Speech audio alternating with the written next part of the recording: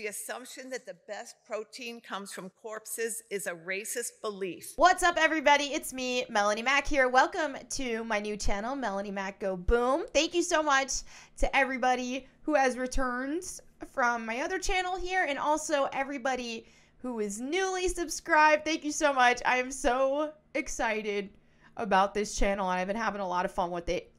So let's continue those adventures.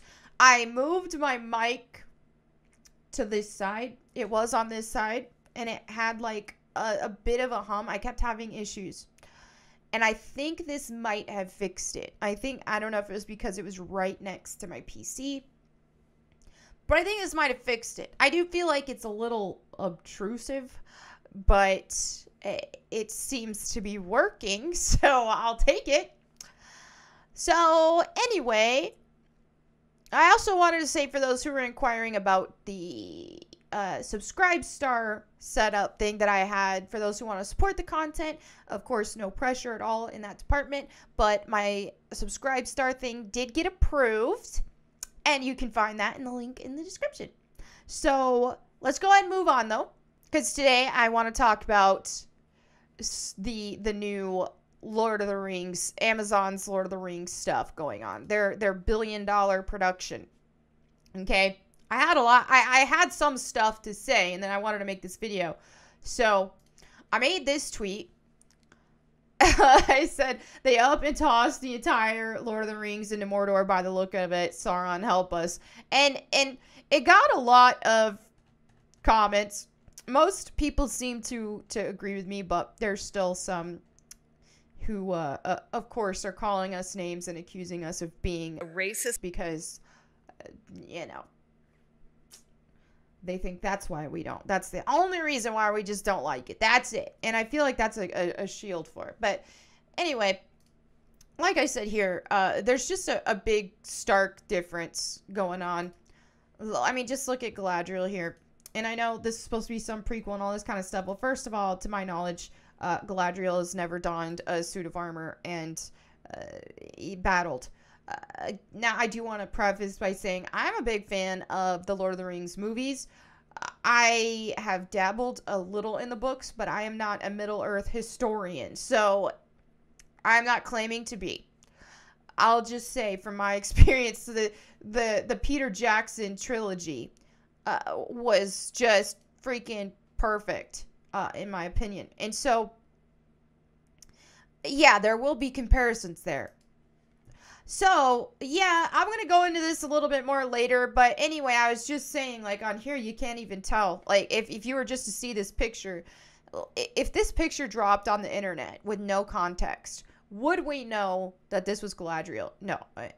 Somebody quote tweeted me to say otherwise. Oh, I would know. I would have recognized. Bull crap. There is apart from just blonde. Okay. Yeah, sure. Sure, you would have known. Now, here's something else that I've said, and I've had this kind of issue with multiple things, not just Lord of the Rings in this case. But over the past, like, decade or so, we keep seeing properties return that have big fan bases. That a lot of us, you know, 90s kids especially, have helped bring these franchises to success. Now, obviously, Lord of the Rings was way before all that, so, but I digress. I'm just saying. So anyway, we helped keep them popular. We supported them. We helped blow them up because we were the fans. And so they take things that we like because they want our money. But do they want to actually make us happy? No. Their goal is to reach new audiences and do their own thing. And they know that a lot of the fans will still consume the content anyway. And that's why it's important that if we don't like something, don't support it. Same with, like, the Cowboy Bebop thing, like the Netflix version and the Death Note one. Now, I'm a massive Death Note fan. It's my all-time favorite anime. And whenever the live action dropped, I refused to watch it. And the reason why is because I knew it was going to be trash, just from what I've gathered from what I'd seen, and I didn't want to support it, and I didn't want them to keep ruining things that I love. So if we want them to stop ruining things that we love, we got to stop lining their pockets.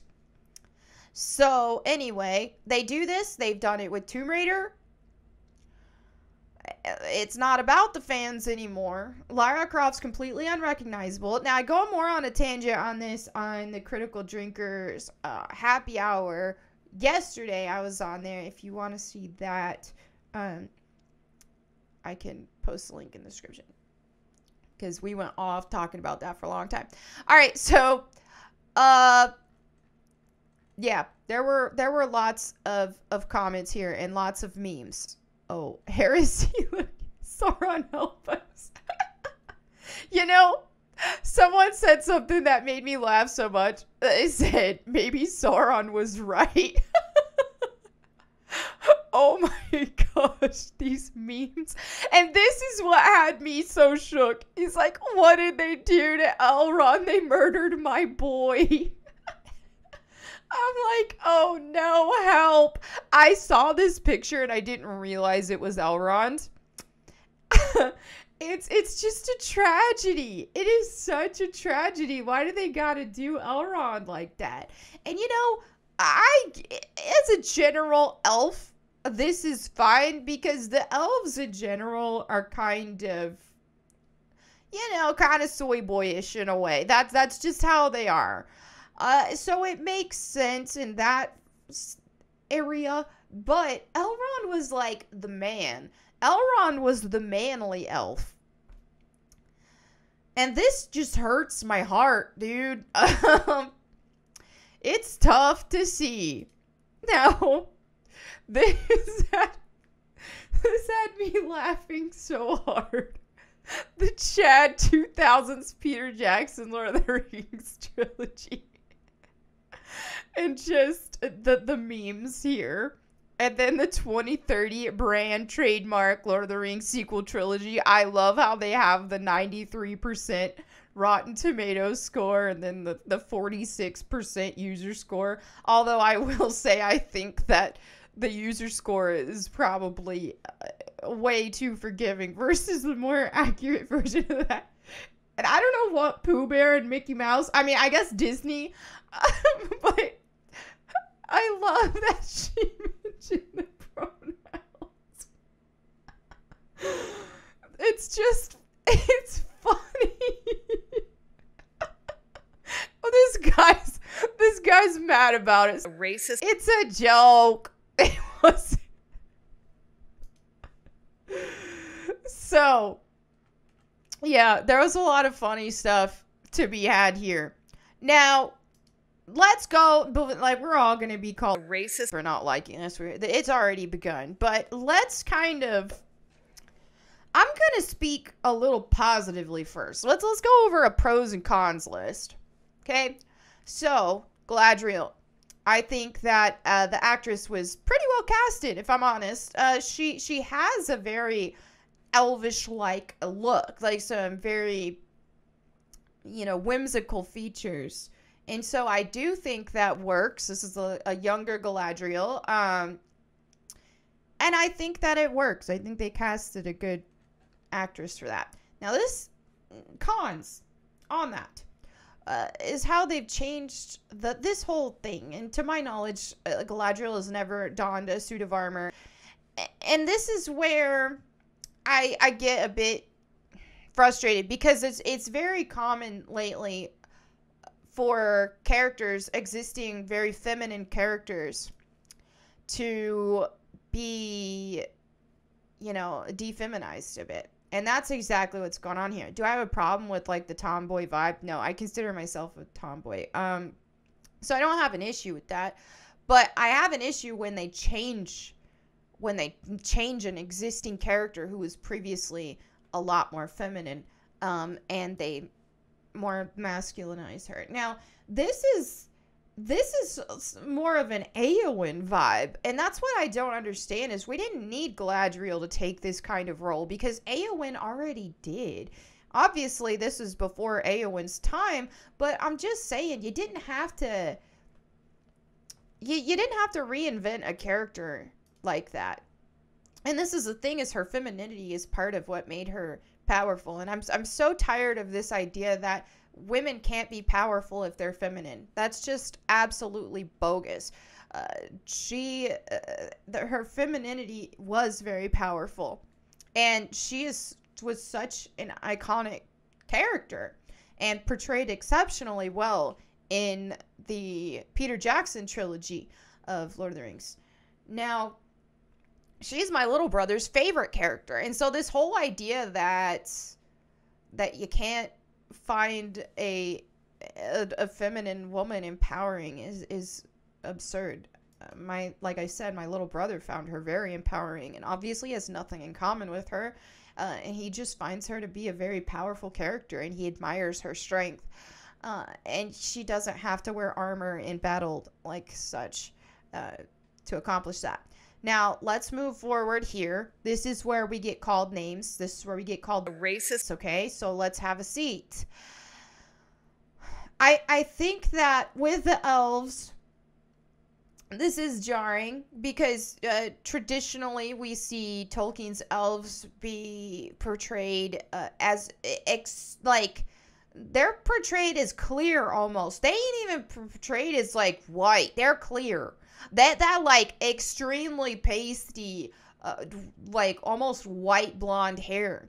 Obviously there were some exceptions. You got that we saw with like in the other movies. We saw like Elrond with the black hair and Arwen, but those were very rare exceptions in the universe. So yeah, this is jarring. Is it the worst thing that I've seen? No. Could I live with it? Yeah. But I do think that it's pandering. And I think that I know, speaking as myself as like a woman, when I see something like this, I feel like that's pandering also. That's pandering to the women and to make us think, oh, look, we made her stronger. And in all reality, I feel like this version of her is infinitely more strong looking than this. It feels insulting to me. It feels insulting to me that like it just does. Or think of a time where, because in this case, they're frankly like replacing and inserting different races where they previously weren't there. Now, I want to say that I did see somebody tweet me and say that there was another specific race of beings in Middle Earth who did have darker complexion and all that kind of stuff.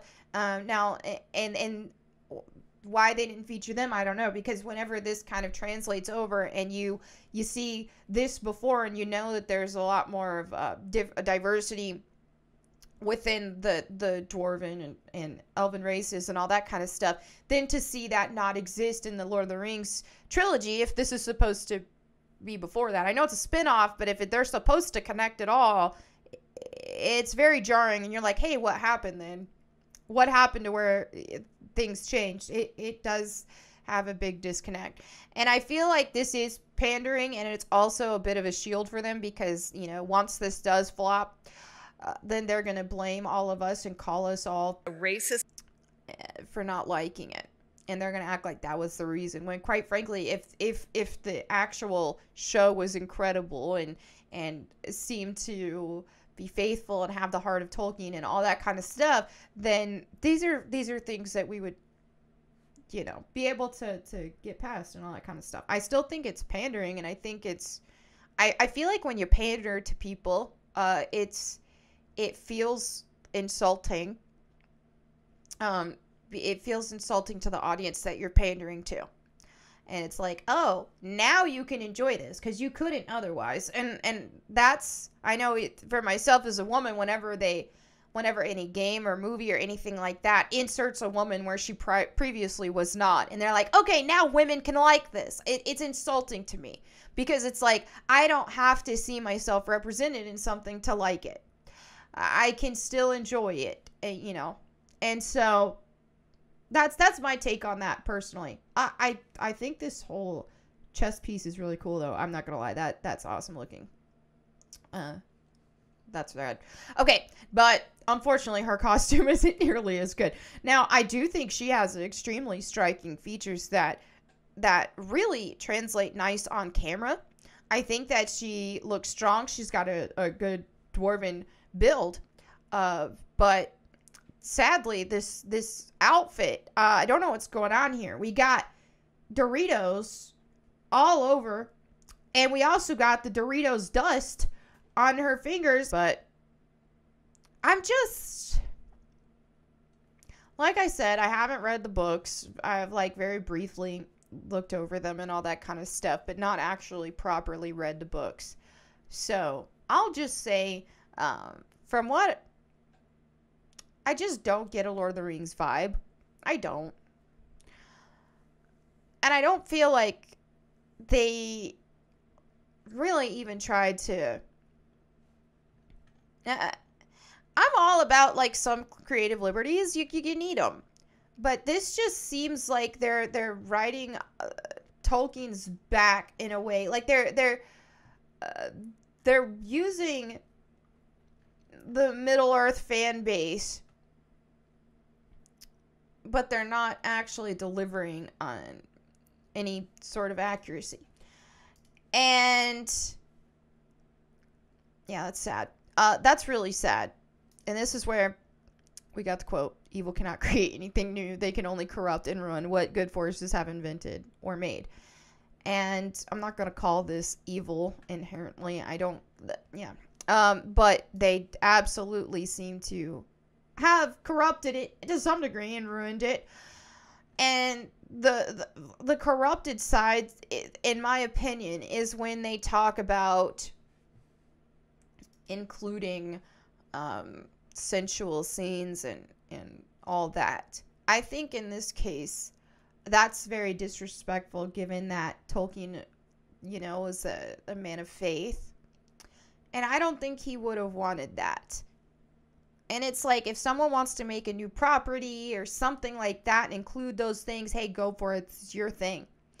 It's your movie. It's your TV show, whatever. But to any time you are taking the helm of somebody else's property, especially, somebody else who can't have any sort of say on it because they're not with us anymore, it just feels so disrespectful. And I just think that's sad. So, yeah, that's where we're at. And for today's, let's go ahead and move on from there. And well, I like, as y'all know, to bring a Bible verse into my videos. So today's verse, which I did tweet it out, but I will also share it here. I saw this on Instagram where they make it look like a text message. I thought it was kind of cute. The verse of the day, Psalm 27:12, it says, "The Lord is my light and my salvation. Whom shall I fear? The Lord is the stronghold of my life. Of whom shall I be afraid?" That's just very encouraging for me, when, especially, I've talked so much about like the mob and all that kind of stuff, and how they come after you. And so stuff like this is just very encouraging to read, because it's like, you know what? I ain't gotta be scared of them. So anyway, there's my take. I'm just not feeling good about this. There's a good like 95% chance I will not be watching and supporting it. I just don't like to see Tolkien's work be disrespected.